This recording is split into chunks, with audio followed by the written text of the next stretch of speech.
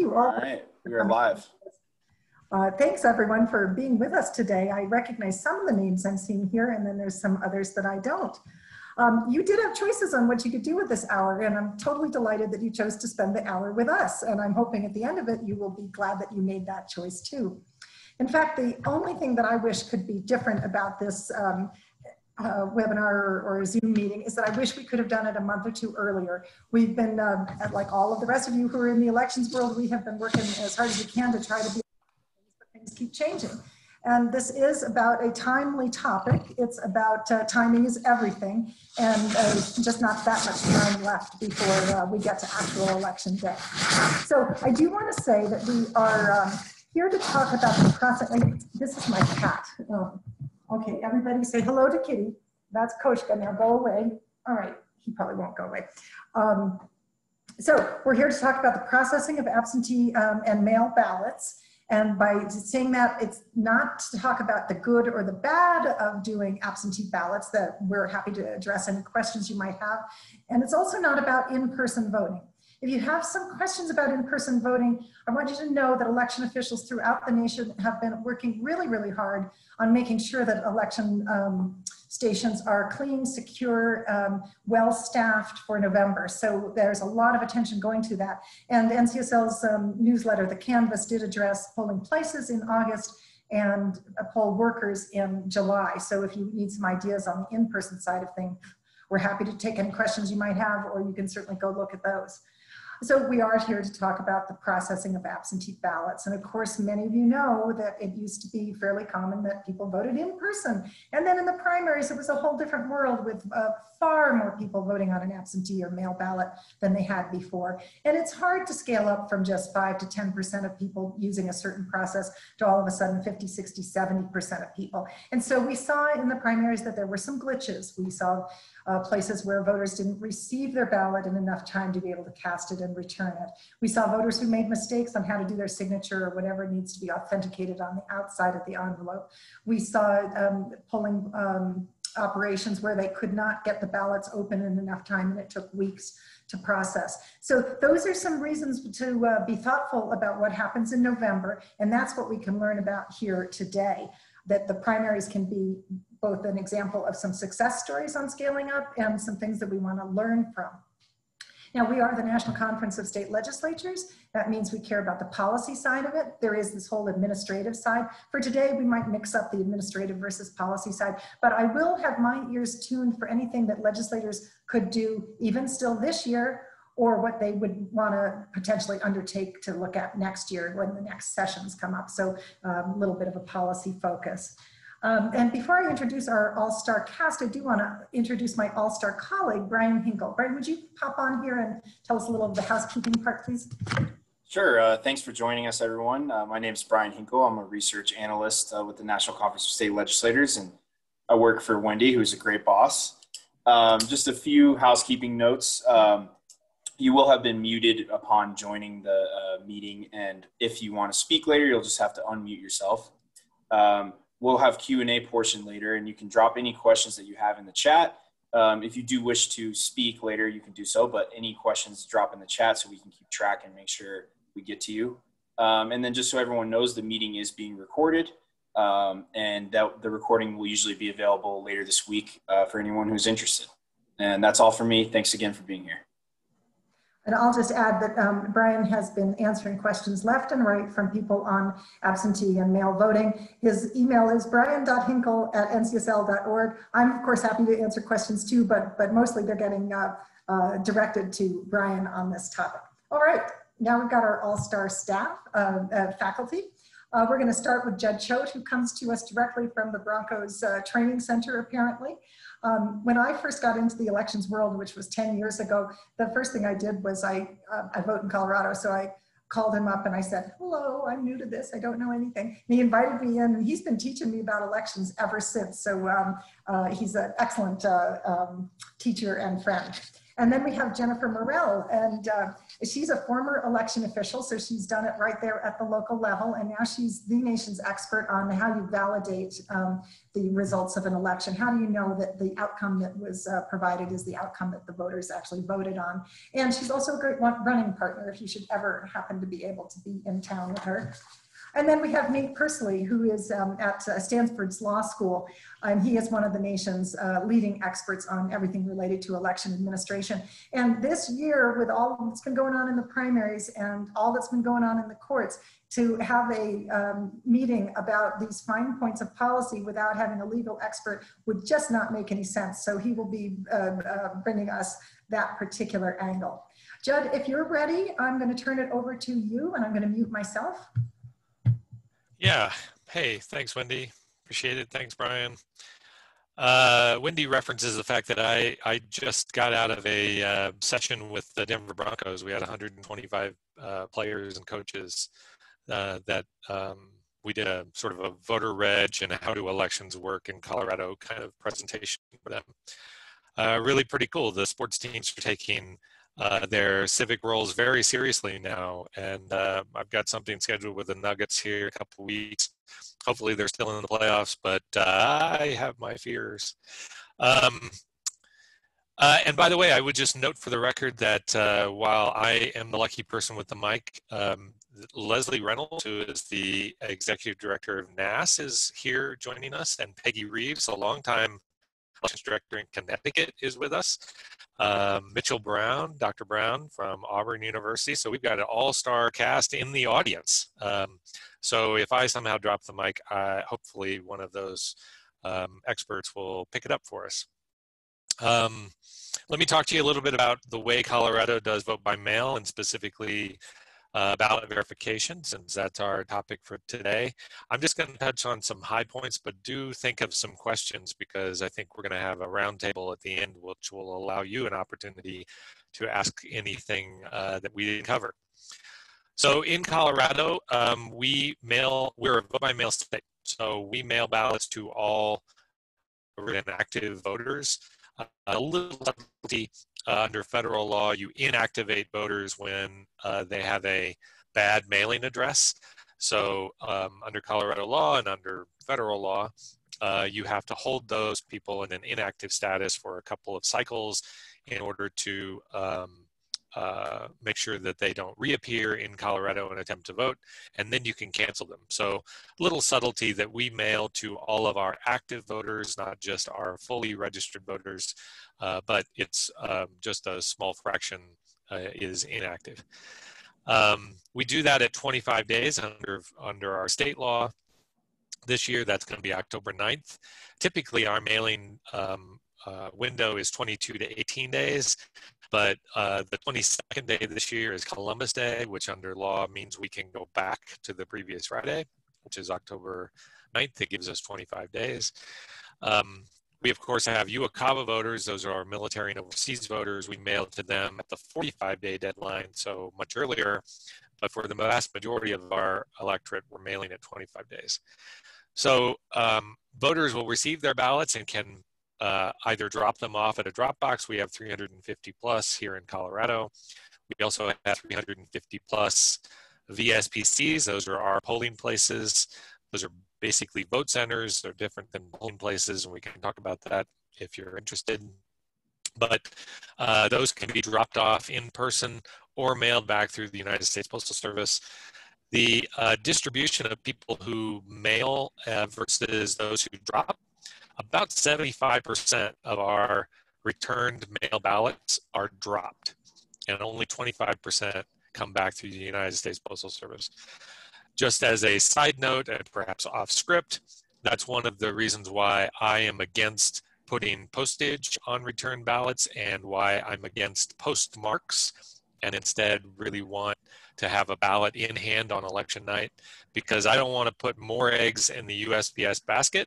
I would rather people receive their ballot by mail, but then vote them in person, vote them by dropping them in a drop box.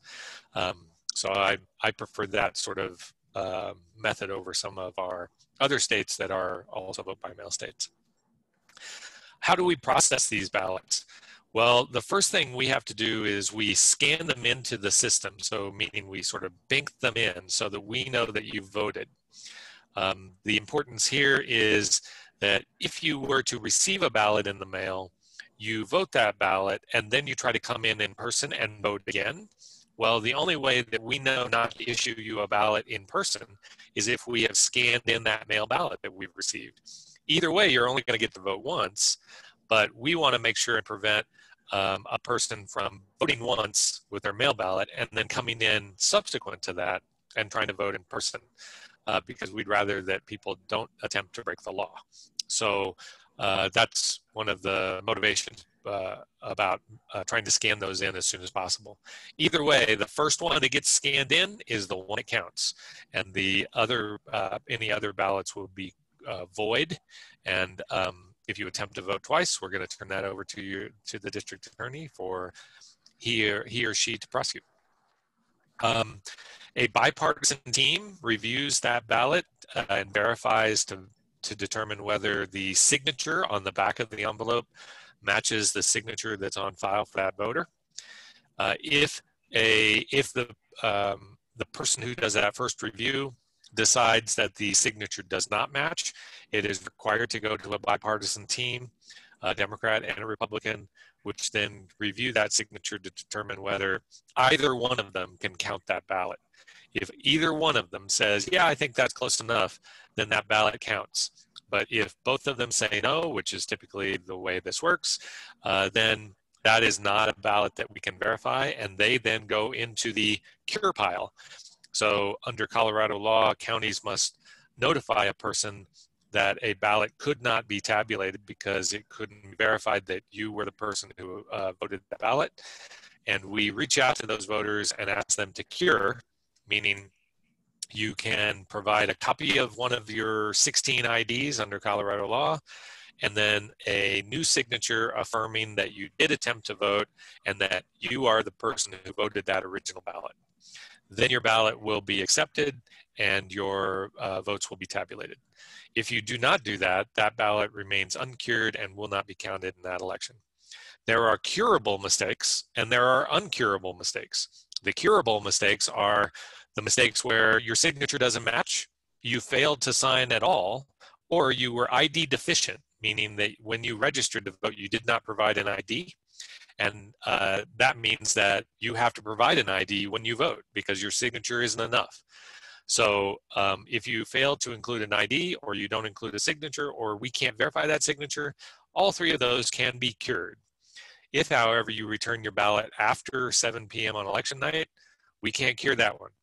Also, if you return more than one ballot in an envelope, we can't cure that one. Lots of times that happens with husbands and wives who think they'll save 55 cents by returning both ballots in the same envelope. That's not going to work because we don't know who to give vote credit to. So those are examples of ballots that we cannot cure. So that's kind of an example of the way we process. You have until 8 days after the election to do any of these cures. The counties themselves have to notify you right away. So let's say you submit your ballot 15 days prior to the election and you have 8 days after the election. So you have 23 days to cure your signature problem or cure your ID problem so that you can get that ballot tabulated. But regardless, even if you vote on election day, you still have 8 more days to make that cure. The last thing I wanted to mention is this year we are instituting ballot tracking.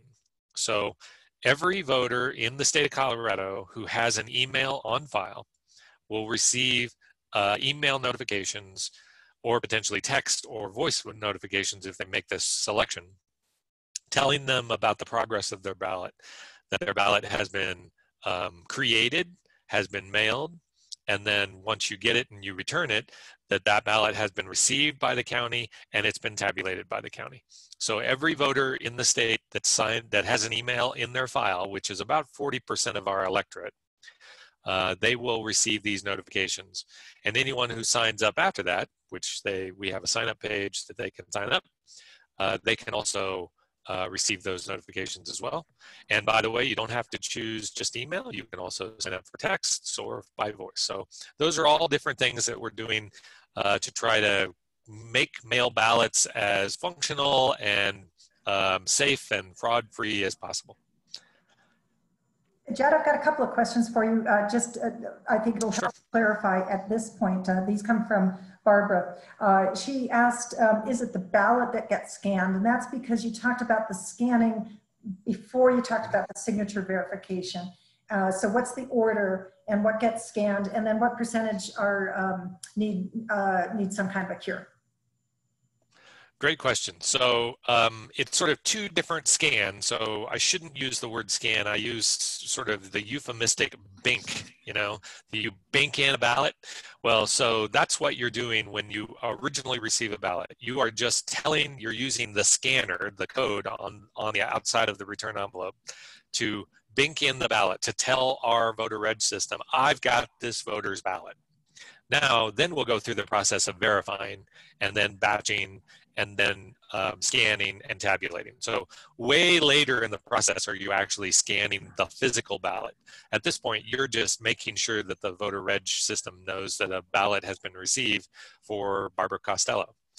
And then the second question was, what percentage do we not count based on cure problems or verification problems? So the first batch of ballots that cannot be verified, this is pre-cure, is around 0.7% statewide. So it's less than 1% of the ballots.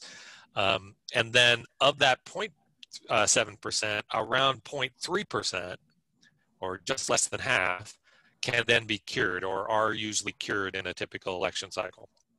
So at the end of the day, the percentage of ballots that we cannot accept because they have been rejected for the various curable causes is 4.4%.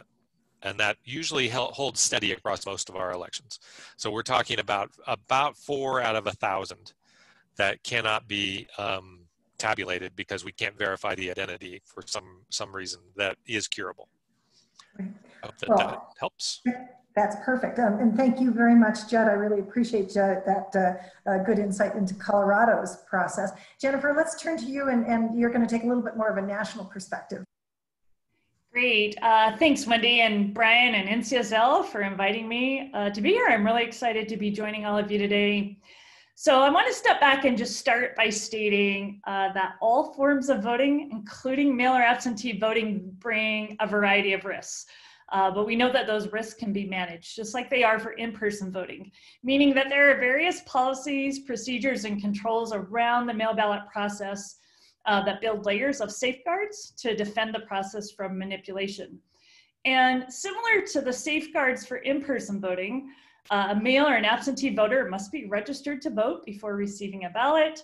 The voter is validated before a ballot package is accepted. A ballot is then separated from the ballot package for voter privacy or voter anonymity. And then the envelopes are kept, designating that the voter has voted in case they try to double vote. And then that ballot is counted. So the safeguards are very similar to what we have in place for in-person voting. As you all know, the mail or absentee voting process can vary from state to state. And we just heard Judd describe that process in Colorado. Even so, there are procedural safeguards and physical control mechanisms that can be implemented to build resiliency into the system and provide election officials with a way to protect, detect, respond, and recover if a problem occurs. And I want to repeat that one more time because I think it's so important. If you don't remember anything else I say today, remember this: there are procedural safeguards and physical control mechanisms that can be implemented to build resiliency into the system. And while some states do a better job than others in requiring these safeguards or security mechanisms, all 50 states and territories have protocols for the 4 things I'm going to talk about very quickly, and that's verification, reconciliation, chain of custody, and validation or auditing. So I want to start with the security created by verification. First of all, election staff must verify their own identity, and this is usually done with a password and 2-factor authentication before they access the voter database or the election management system, and this occurs every single time. They have to enter voter registration information, enter an application for an absentee ballot, extract voter information to create that mail ballot packet that goes out to the voter, check in, or as Judd said, bank, a mail ballot packet that has been returned to the election office, scan a ballot that's been extracted from the return envelope, and then tabulate the totals once the polls have been closed and results are ran. Second, we verify a voter's identity. When they register to vote, when they request an absentee ballot, we know that return ballot envelopes must be signed by the voter, and they attest under penalty of perjury. And I think that that's really important to recognize, that they're signing a declaration verifying or validating that they are the entity that filled out that ballot and who is casting or sending that ballot to the election official. The signature on that declaration is often further verified, and Judd talked about the process in Colorado, where it's checked against the signature on file. Other states require identification information or a witness or notary signature. In some states, the voter cannot be validated or authenticated, and that voter is contacted to verify that the ballot packet was submitted by him or her, and we call that normally a cure process. That also is a safety mechanism or a verification that ensures if they were not the person who submitted the ballot, the issue can be identified and dealt with accordingly. Then we verify the ballot itself. So most ballots have style codes that might be timing marks or code channels or QR codes that are verified by the voting system. And generally these are in a proprietary format, and they can only be interpreted by a specific type of voting equipment. So if the codes are not recognized by the equipment, the ballot gets rejected and requires a manual review by the election official. Ballots must also be printed on a specific type of paper. And if the ballot is printed on paper that doesn't match those specifications, so such as the length or maybe the paper weight, then the voting equipment again will reject that ballot and require further review. And both of these things should be tested prior to sending ballots out as part of the logic and accuracy testing that every jurisdiction normally performs. Finally, we verify the mail piece once it enters the US postal system. So USPS has provided an election mail logo that must be approved by a mail design analyst. So you can't just go make up your own and slap it on an envelope. And it helps identify official ballots. And then many states, again, as Judd mentioned, the ballot tracking technology that Colorado is using, many states and jurisdictions are leveraging that same technology through use of intelligent mail barcoding to really enable ballot tracking as a security mechanism to verify delivery to the voter and receipt of the ballots into the election office, and sort of provide this digital chain of custody along the way. So that was the first security control we have in place. The second security mechanism is created through ballot reconciliation. Ballot reconciliation provides a way to consistently and accurately record the number of ballots in an election official's possession at any given point in time and document any changes.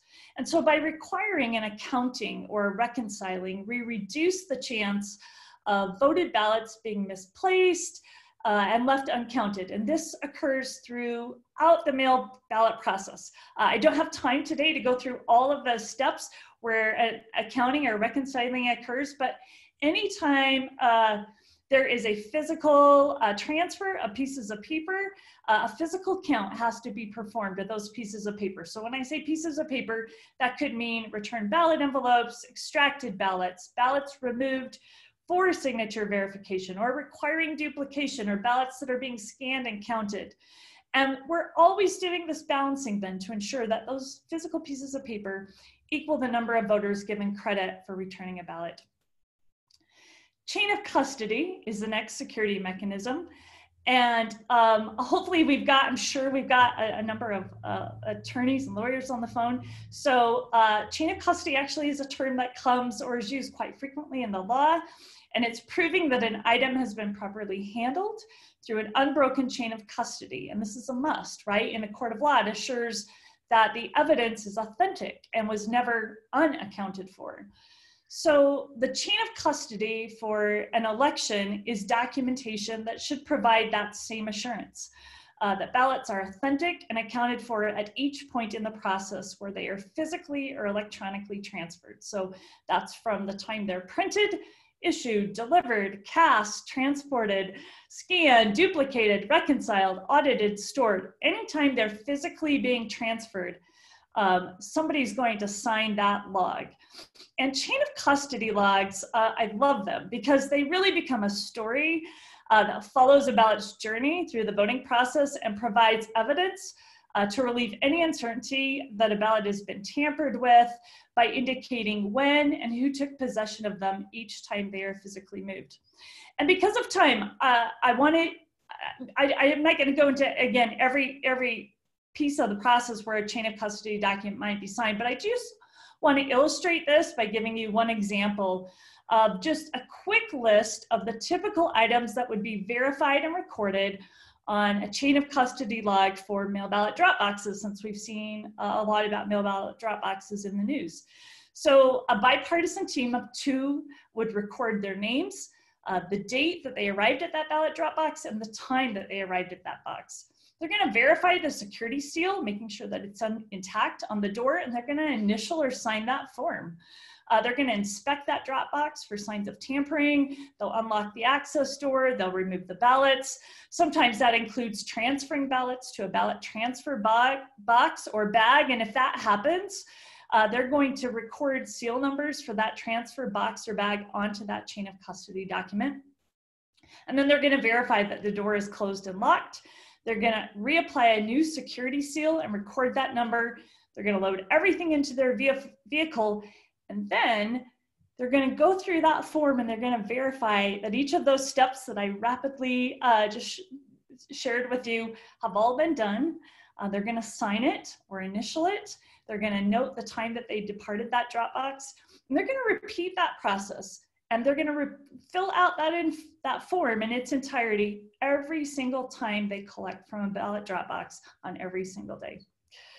Okay, so finally, the last sort of security piece in all of this is that we validate or we audit how the system functioned and ensure that those procedural safeguards and those physical control mechanisms work. So typically this is done through post-election tabulation audits of the voting system. That's one way we audit, such as risk limiting audits, where we can validate the outcome of the election. Many of you have heard me talk about that. But there are also states that require an audit of the reconciliation documents and the chain of custody logs as part of your canvas or your certification process.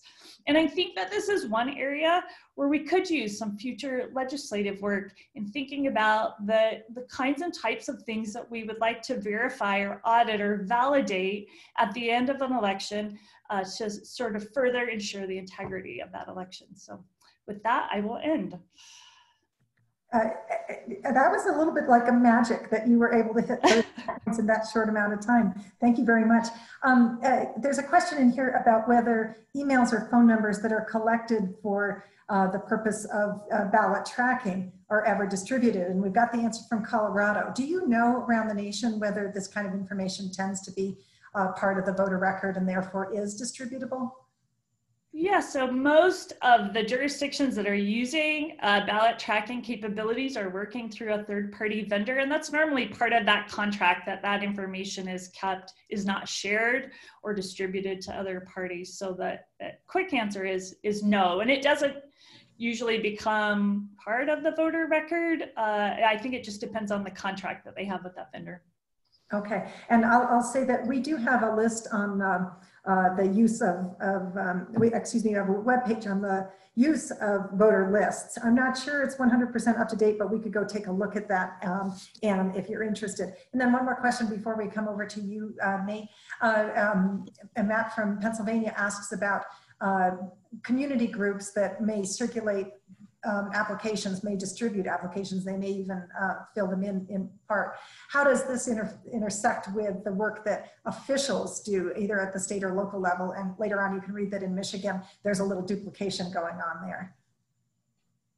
This is probably a great question for Judd to chime in as well. in my work, I'm always advocating for these third-party groups to actually use the official form and drive voters to the official mail ballot portal. By doing their own form, or they're creating their own sort of system, it actually makes things a lot more difficult for the local official to efficiently and quickly process those. And actually, sometimes those forms don't get completed correctly, or they don't have the right information, and so they actually end up being invalid.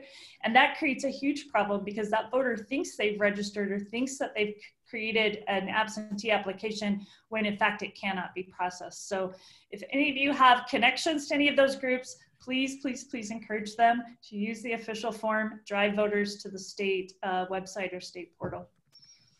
Great. I appreciate that very much, Jennifer. All right, Nate, are you ready to go? Sure thing. Let me, I'm going to talk with PowerPoint here, so I will share my screen. Thanks for having me again. It's always a pleasure to talk to a group of election officials, people who are actually in the trenches, as well as legislators who are shaping the rules. And I'm going to talk about fighting over the rules, and in particular, what is happening right now in courts with the challenges that are being lodged to mail balloting and and absentee voting during the pandemic.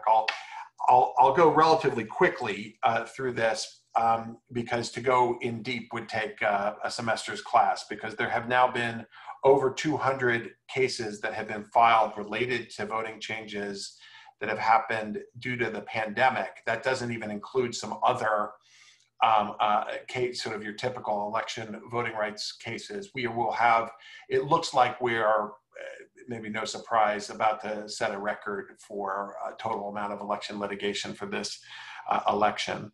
And in part, that's because there are such massive changes that are going on in our electoral system because of the changes to adapt to the pandemic. I'm going to focus just on the mail ballot cases. I should say, as you can see in the title slide, we've started up this project, Charles Stewart at MIT and I, the Stanford MIT Healthy Elections Project, and you can see all the research we have at healthyelections.org, and we have several state memos there as well. And this presentation and the memo that accompanies it, which you can see at this top URL, on mail ballot cases, was done by a group of students that we've brought in. The basic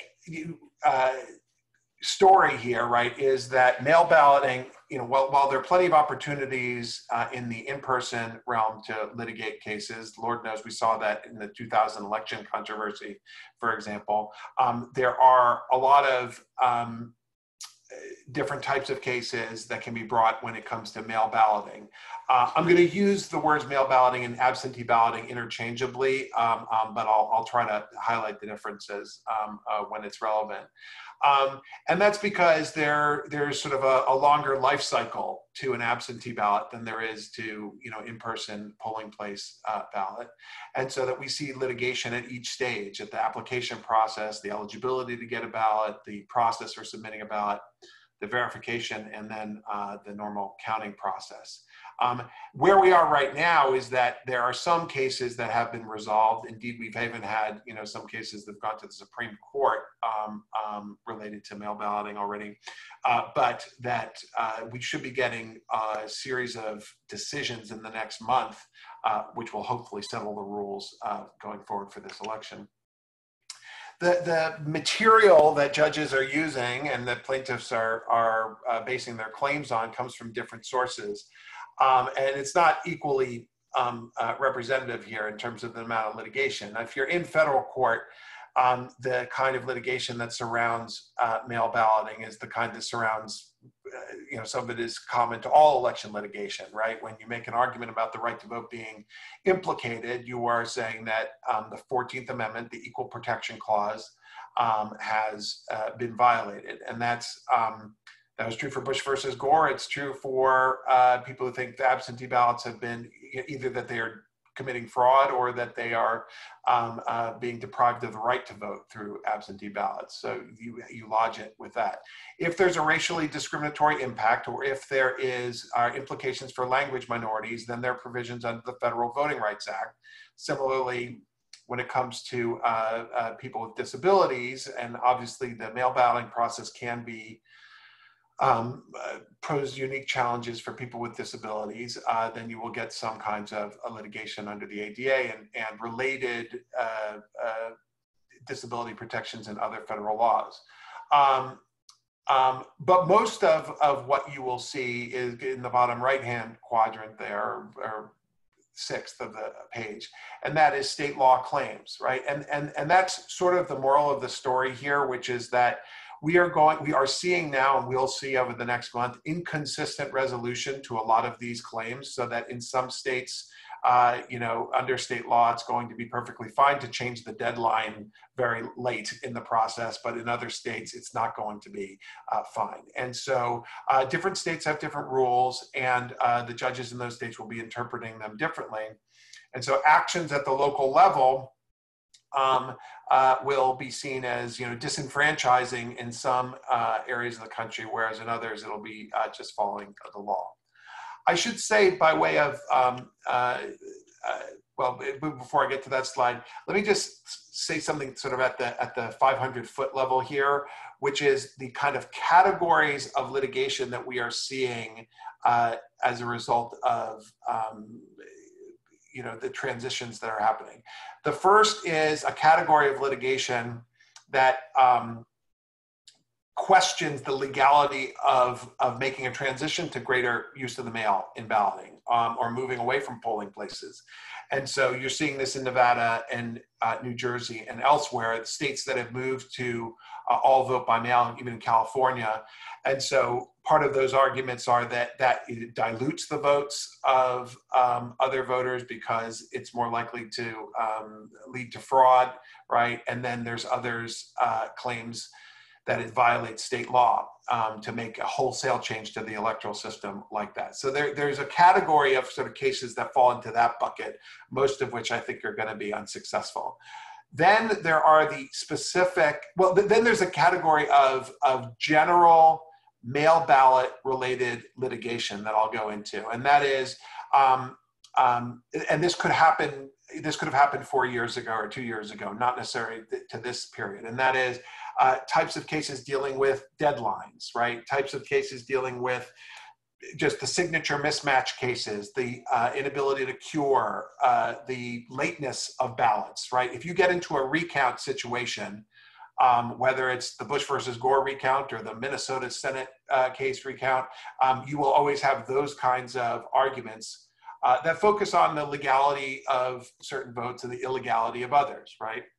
But then there are the category of cases which are sort of COVID related, which are those cases where either the existence of the pandemic is leading to lawyers say, look, these are the rules, these are the normal rules, but given the situation with the pandemic, you need to move toward a different rule. And that's because if you keep in place the current rule that it's unconstitutional, it would mean that people have to risk their lives in order to vote. And so we see this with some of the deadlines cases, right? So that cases where you say that the deadlines have to be extended because the pandemic has caused great stress on the system, or the massive move to mail balloting in a lot of states is now causing unprecedented stress. And so therefore we need to change some of the rules, right? Even questions about age limits, right? Which there was a famous case in Texas about whether everybody has a kind of COVID related excuse to not have to show up at the polls and then could cast a mail ballot. Or as the Texas court held, it's okay if you have presumptive, ability of people over the age of 65 to cast a mail ballot, but everyone else does not have the right to cast a mail ballot without an excuse. But it really just, again, depends on these different sources of law. But as I was saying before, mail ballot litigation, there are simply more stages in the mail balloting process that allow for litigation, because this is Charles Stewart's slide in a really prominent article that he wrote called "Losing Votes by Mail." He's my, comrade in arms in the Stanford MIT project. That you will get at each stage of the absentee ballot life cycle: the requesting of the ballot, the validation of the identification in order to get the ballot, the sending out and then the receiving of the ballot by the voter, errors that could occur in the marking of the ballot, problems with respect to returning the ballot, validating it, and then having the vote counted, right? And so just to focus on these, and these are all examples of claims, of actual cases that have been filed so far this cycle, mostly related to the primaries that have happened, but some in preparation for the general. So as I mentioned before, that there's a set of cases which are focusing on whether rolling out all vote by mail makes fraud easier, and that therefore that is unconstitutional. And the argument there is that you're diluting the votes of actual voters by running the risk of fraud. Those are more kind of headline grabbing kinds of cases more than they are likely to succeed. But when it comes to the deadlines, right, and the other requirements for requesting an absentee ballot, those are ones where the judges are taking sort of equitable considerations, constitutional considerations into affecting their decisions, and then maybe releasing and making the deadlines more flexible. Then we have these set of cases like the Texas case that I was mentioning before, having to do with who is eligible to vote absentee, whether COVID-19 is an excuse in and of itself, right? So in those states that do not allow for no excuse absentee balloting, does the fear of contracting the virus then give you either a constitutional or state right to vote by mail, right? And so far, the cases are tending to say, no, you don't have sort of a constitutional right to necessarily vote by mail just because you might fear getting infection in the polling place. But there are definitely some states that are going in a different direction.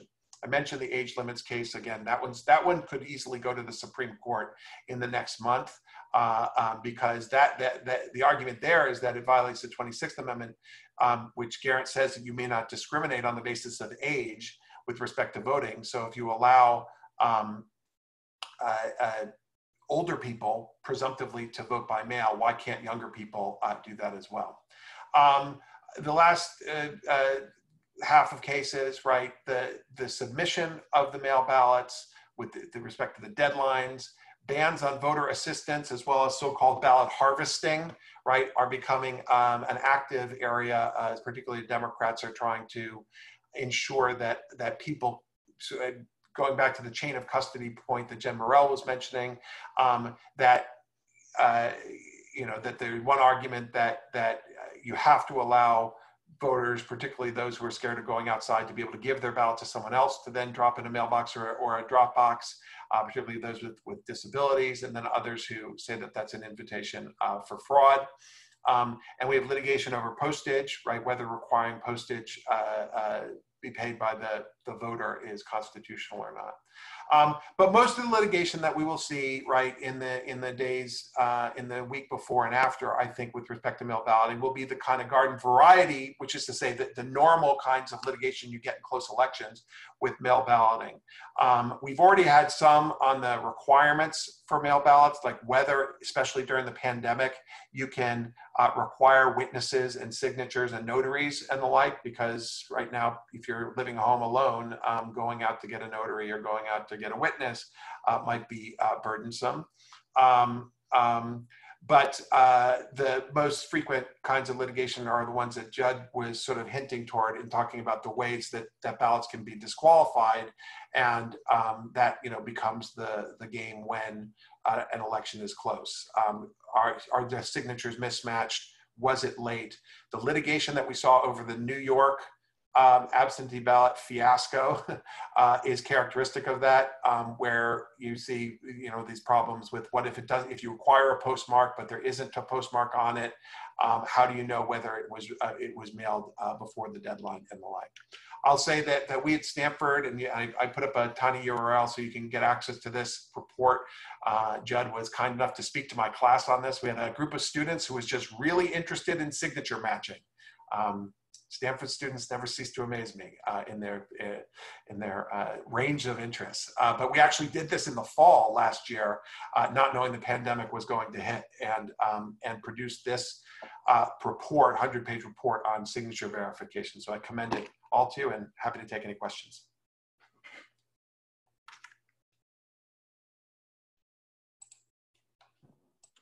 Wendy, I think you might be muted.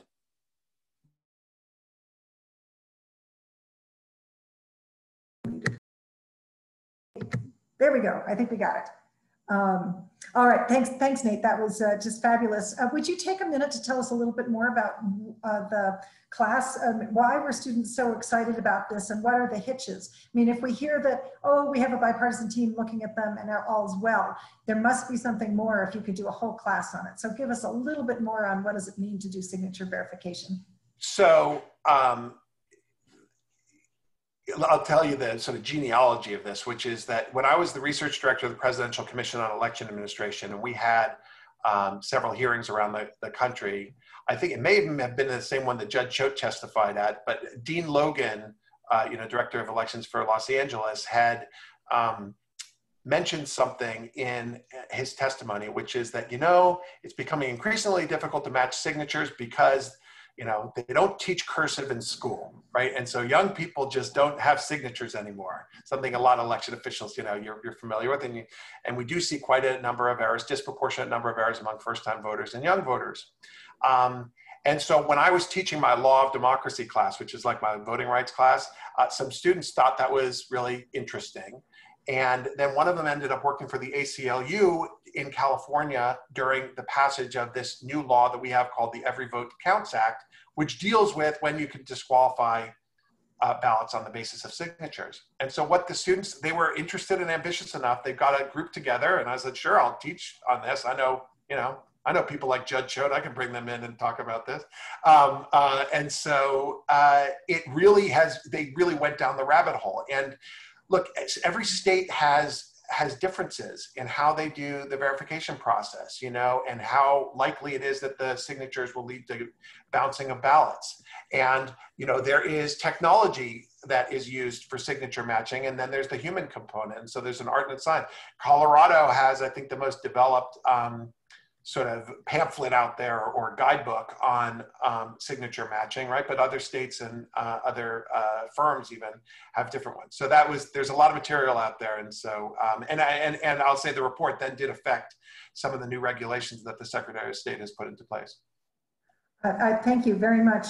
And Jennifer, when you talked earlier, you talked about the signature verification process as part of the security for elections. I just want to point out that not all states have a cure process. So there's a data point that legislatures could be looking at into the future. If there's not a way for a voter to have a second chance to say that's mine, or for the election official. And it looks like Judd would like to jump in on that.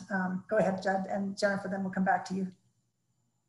Yeah, so one thing to keep in mind here, especially with a group of state legislators, is the key is to provide your elections officials enough time to be able to do this, because so many states have these really crunched post-election calendars where they have to, election day happens on the 3rd, they have to certify on the 6th, they have to do contests by the 8th, they have to do recounts by the 11th. I mean, these frankly ridiculous post-election calendars, which cannot be achieved if you're going to try to cure. So if you're doing a cure, you're going to need to think about, what does my post-election calendar look like, and give your elections officials enough time to be able to achieve all of the benchmarks for a quality election. A lot of what Jennifer was laying out earlier in her presentation. Great. Jennifer, do you want to jump in on that? Yeah, I'll just add, it was mentioned earlier, signature verification is neither an art nor a science, it's somewhere in the middle. And, ideally in an ideal process, you have at least more than one individual making that determination. So Judd sort of talked about the tiered process in Colorado. Where there are challenges in other states is that either staff make that determination and it may go to a board of elections. And so that might be the second review where the board might make a determination to accept or reject it, and still no notification to the voter. Other states, staff make that decision. It's a, one look and we're done. And it's up to the voter. They can challenge that to the board, but there's no notification. So there really does seem to be a lot of discrepancy in both the method or the way that election officials go about that process, as well as the way that it gets escalated and voters notified.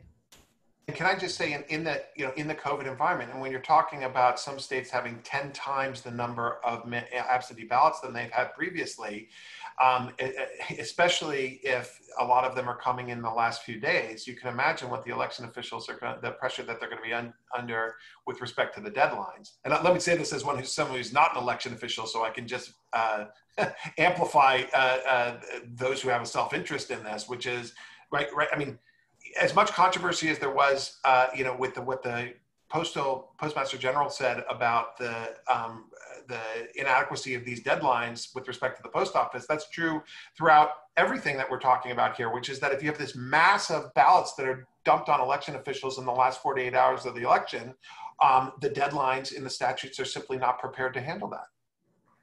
That is a great segue into deadlines to apply for absentee ballots. And that is something that's been right there front and center in the news.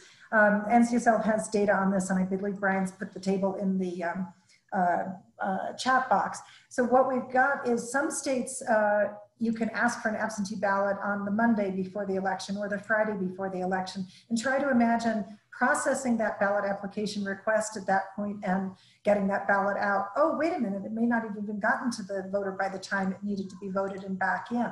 So some states, Arizona is an example, their deadline is 11 days prior to election day. So Jed, I'm going to ask you to jump in and talk about, I know you don't have this because you're mailing out ballots to everybody, but what's the right amount of time? And if a state moves from something that's close to election day to something that's far out, would policymakers be accused of voter suppression in making that shift?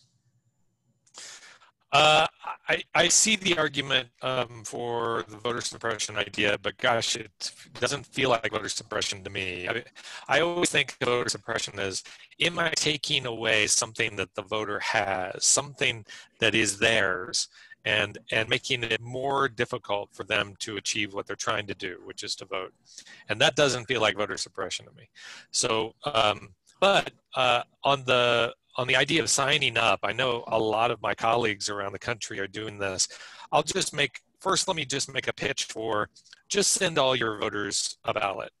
And then you don't have to go through this two-stage process, because think about what you're forcing your elections administrators to do. You're saying, okay, I know you have this election to get ready for here in a couple of months, but what I need you to do now is concentrate all of your energies on getting a piece of paper to a voter, asking them, do you want your ballot in the mail, getting that information back, making the change to their database so that then you can get that list to the print vendor so that they can send that ballot. That's a whole bunch of moving parts where something can go wrong. If you just give them the list of your voters and say, send all these people a ballot, you have skipped about 6 different major hurdles there, and you've given your elections administrators a chance for success. By asking them to do this pre-mailing, which they then have to process, you are setting them up to fail. And I just feel like a lot of states have put their elections administrators in really tough spots. And then even if you've sent them a ballot, you can do all the other stuff. You can have in person, you can do all the verification things we're talking about. You've just taken away that centerpiece. So, but to get back to your central question, I think you got to give your voters at least 3 weeks to be able to receive these ballots and be able to turn them around, because I personally do not trust that the post office will be able to receive a ballot in the mail a week prior to the election and get that to the elections administrator within that week. I don't trust them. And so for that purpose, I'm trusting them to get my ballots to my voters, but I'm not trusting them to get my voters' ballots back to me. And that's why we have 350 drop boxes around the state. That's why we have 350 VSPCs where you can drop your ballot. And that's why 75% of our voters vote and drop their ballots instead of returning through the USPS, because they see that concern too, and they want their ballot to get to an election administrator as quickly and seamlessly as possible.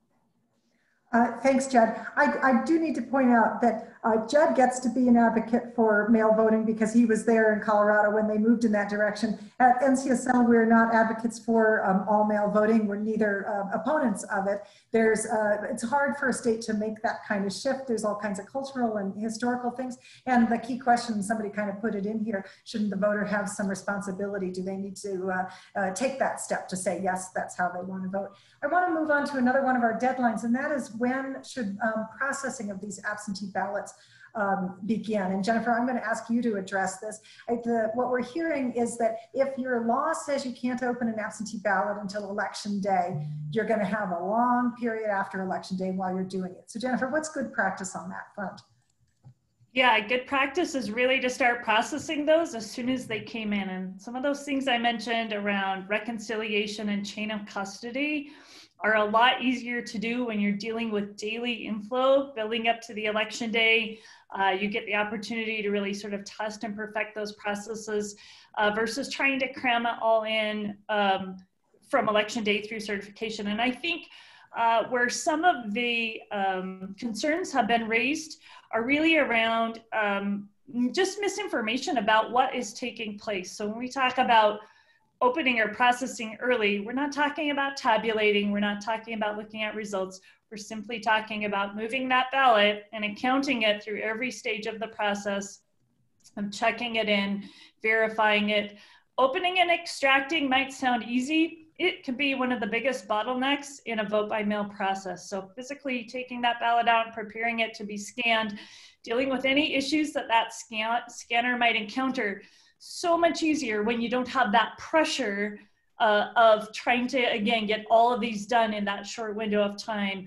Much more focus can be placed on quality when you can extend that out. So best practices start as soon as they start coming in. Keep up with them each day. Try to start election day as close to zero as you can, because that's really where the majority of those ballots are going to come in, and you're still going to have challenges getting them all done in time. Great. So that's another policy point that legislators could be thinking about.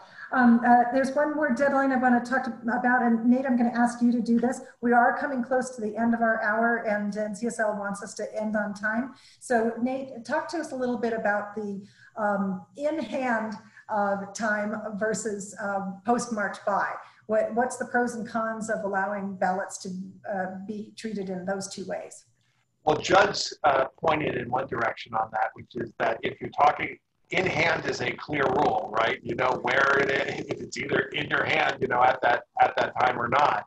I mean, there are still ways you can litigate that, but that would be the basic definition. Once you start going on the question of postmarks, we then, one thing I've sort of learned this cycle is that there's almost an existential question as to what is a postmark at this point, right? As to whether in states that don't have, you're not putting a stamp, you're not getting a postmark, what about the, you know, the pink barcode that's put on the back? And so we saw all of these problems coming up in New York. But of course, you know, especially when you're dealing with military ballots, when you're dealing with all kinds of ballots that may be received after election day, that's the advantage of extending the deadline so that it's postmarked by election day, not received by then.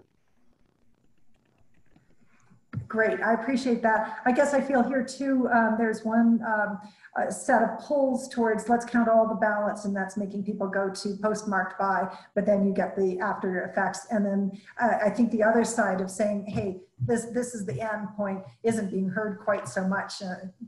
Well, one of the arguments, again, with postmark is that if you think that everyone should have the same amount of information at the time that they vote, or at least have the opportunity to have the same amount of information, then absentee voters are kind of at least in the same position as those who vote on election day, so they would end up voting at the same time. That's a good point. And so I think good minds could have different outcomes on that question. It's up to policymakers to kind of that.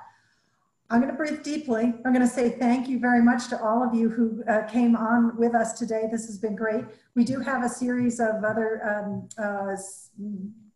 Zoom meetings and some campaign finance webinars coming right up. I think we'll send you an email after the fact to get that out there. Judd, Jennifer, and Nate, can we put your emails in that after, so people can contact you? And if there's anything we weren't able to address that was in the chat box, you can certainly go to Brian or me, brian.hinkle@ncsl.org, wendy.underhill@ncsl.org. I think that I ended up a way smarter person than I was an hour ago, and I'm very happy about this. Thank you all for being here, and stay safe. Thank you. Thank you, everyone.